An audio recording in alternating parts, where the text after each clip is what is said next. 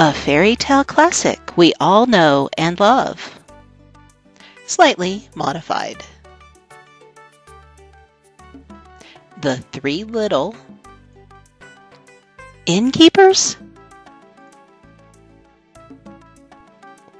Once upon a time, there were 3 little innkeepers, and the time came for them all to step out into the world of online marketing to seek their fortune via guest reservations. They all knew they had to prepare for the storms of the World Wide Web.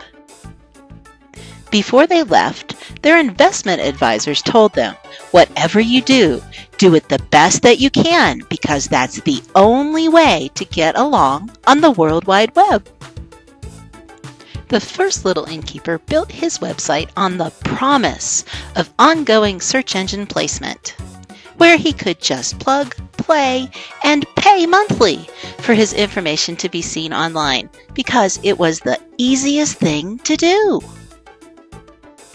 The second little innkeeper built his website with loads of eye candy, but with no search engine optimization. This strategy was a little bit stronger than the plug, play, and pay website.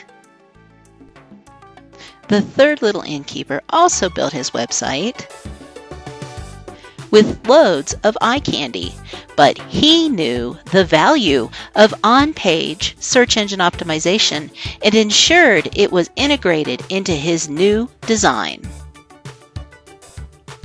Then one night, the big bad search engine wolf, who dearly loved to change his placement algorithms, came along and saw the first little innkeeper and his plug, play, and pay monthly website.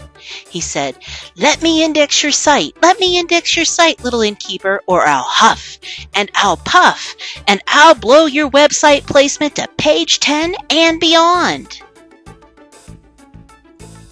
"Not by the threads of my 1,000 count sheets," said the little innkeeper. But of course, the search engine wolf did blow the website to page 10 and beyond, and he ate the profits of the first little innkeeper. The search engine wolf then came to the website built with only eye candy in mind. He said, "Let me index your site. Let me index your site, little innkeeper, or I'll huff and I'll puff and I'll blow your website placement to page 10 and beyond." "Not by the threads of my 1,000 count sheets," said the little innkeeper. But the search engine wolf blew that website to page 10 and beyond and ate the profits of the second little innkeeper.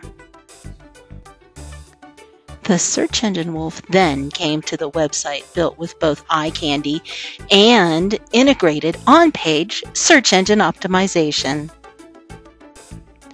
"Let me index your site. Let me index your site," cried the search engine wolf, "or I'll huff and I'll puff till I blow your placement to page 10 and beyond." "Not by the threads of my 1,000 count sheets," said the innkeeper.